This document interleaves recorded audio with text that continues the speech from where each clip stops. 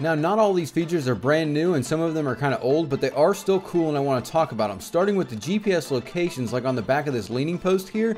And then there's also this table that I'll talk about in a minute.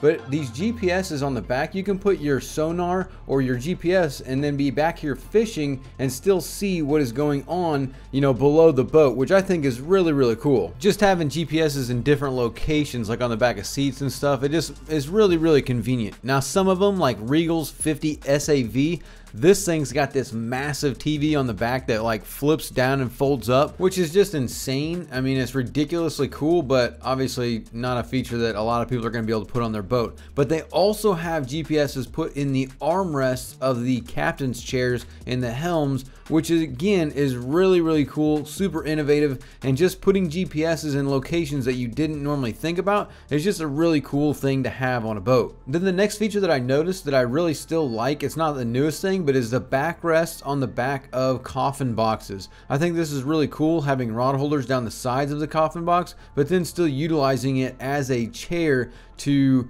have someone sit as you're going along. I saw it on a couple of different boats. And then the next thing that I noticed that is pretty much standard now that I've seen on just hundreds of boats is the aquarium style type of live well, where you can see into the live well. Most of them will have a acrylic clear panel on the top, and then also it will have a clear side to it, so that way you can see down into the top of the live well, as well as like down the side or into the side of the live well to see, you know, what is going on, and as you're trying to get whatever bait you're trying to get out of the live well. And then I also saw something that was cool that Seafox did, was they actually put a designated spot for the bait well net right here next to the live well, which is a pretty cool feature to have on a boat. I also noticed this sunshade attached to the back of this chair in the bow of this Carolina skiff, which is a really cool feature to have more shade on the boat. Now this brings us back to this table that pulls out of the back of the leaning post on the Camus, and talking about prepping stations.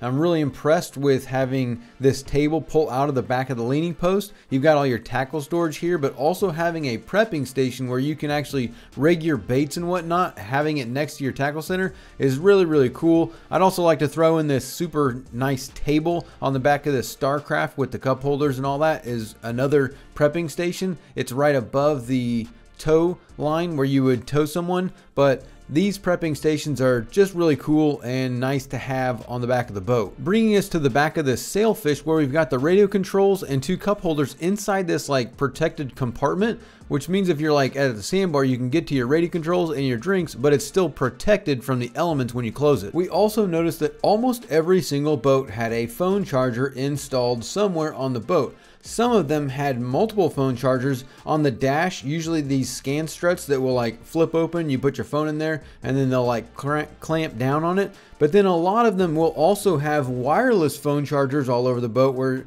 there are these little pads and they are wireless. You just put your phone on the pad and it will wirelessly charge your phone, which is very, very cool. And a lot of them were also in something else that I noticed was a lot of insets into the dash, where you've got this spot that is a catch-all for all kinds of stuff. A lot of them had power up here, but they also had these wireless phone chargers where you could put all of your stuff inside this little catch-all compartment, and then it will also have this phone charger here that will allow you to charge your phone. Turn this one up first. Oh wow, so look at this, this thing flips up, got a whole table. Look at these bar stool seats here, like, that is slick. Oh, so you got two seats, you can move them over to the center and kind of sit here and have like, you know, a whole table set up. You got 6 cup holders. I like that. That's pretty sick. And you got power right here, so you can plug stuff in. Yeah, you got 4 USB plugs. USB plugs, charge your phone or whatever, put in a Bluetooth speaker. Pretty nice. You're gonna like this. We've got a live well, aquarium style, so you can see everything inside your bait, but you've got these steps here that climb up to the second station, which is laid out really, really slick. Kind of got a standing point right here on the console, on the leaning post, I mean, and that's kind of an interesting design. You don't see that on many boats. So I do like that. That's kind of a new feature. And another thing that I found interesting is that there were a lot of different boats that had these blacked out steering wheels with a black speed knob and just a totally black steering wheel. I mean, I do like the look. I think it looks really clean. It looks slick. It looks futuristic. So I'm a big fan of the blacked out steering wheels. I do like this that I saw on a lot of boats. I love the matte black. I keep saying that on the regulators. That is something that a lot of other boats are not doing. They're doing all the shiny acrylic, but I do like the matte just because it shows less wear. All of our push button switches, I like that the Fusion is also flush mounted. That looks really, really clean. That is awesome. This is a matte finish acrylic. I honestly am a fan of the matte over the shiny acrylic just because of scratches and keeping it clean and the way it looks. So, but these are true flush mount, really, really clean all the way across. Garmin's got this nice door. I like how the door to the console opens up because it slides forward, which still gives you walking room, whereas, you know, the ones that are on hinges that open up like this, it blocks the pathway to get towards the bow. So that is really, really nice. I like that. And then this sweet door, so as you open it, that opens and closes, so it pulls the top so you do not hit your head going in there. Really nice feature. Oh, look at that. I like that. So you got a whole dive tank compartment holder there, so ready for 4 dive tanks. Actually looks like you probably put 5 dive tanks right there, so you're gonna hold, no, just 4, so 4 tanks. Then coming up to the front, oh, look at this. I like this.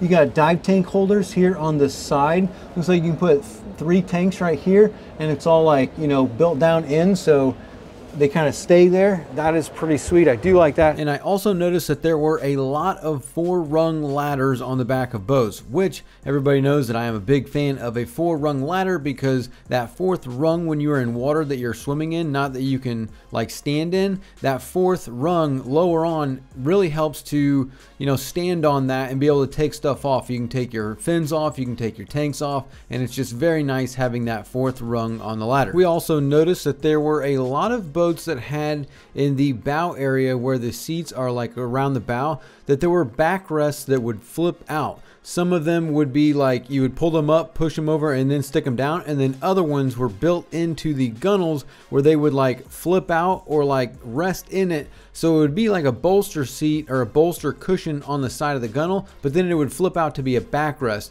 And these backrests were all over almost all the boats, where the bows would have a backrest. Either it would pop up like on a pneumatic or an electric actuator, or it would just flip out from the gunnel.